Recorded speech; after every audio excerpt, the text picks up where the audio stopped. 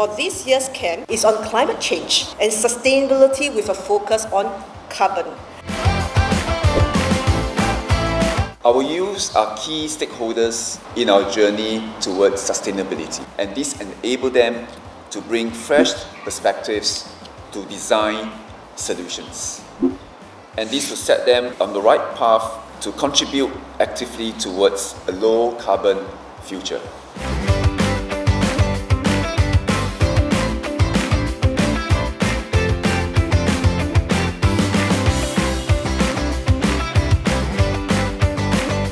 Opportunity to see my carbon footprint result, and that's just make me realize that how my daily routine just emit a huge amount of CO2. Nature-based solutions actually split into more categories. For example, green-based carbon, which is like your terrestrial trees, your plants. With healthy ecosystem comes the goods and services that we humans can use and harvest.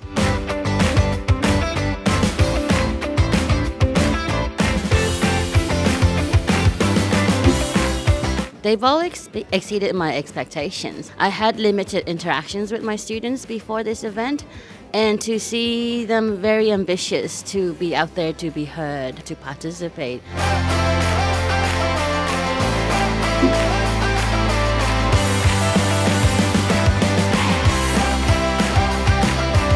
What I learned in this camp is we can use like mathematical knowledge to calculate the carbon emission source. All of us emit carbon footprint every day that we don't even know that we're emitting. Like food waste, those are also like emitting carbon footprint to the environment.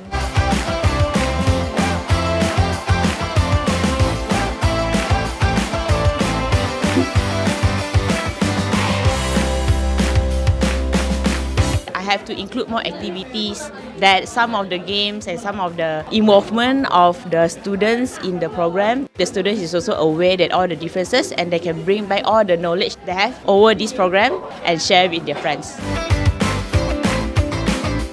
This camp helped me provide additional knowledge in regards to climate change, environmental sustainability, and most specifically about our carbon footprint. Through such learning journeys, I managed to have a lot of fun and apply whatever knowledge we learn, be able to see it in real life, and just have a better idea and understanding of the concept.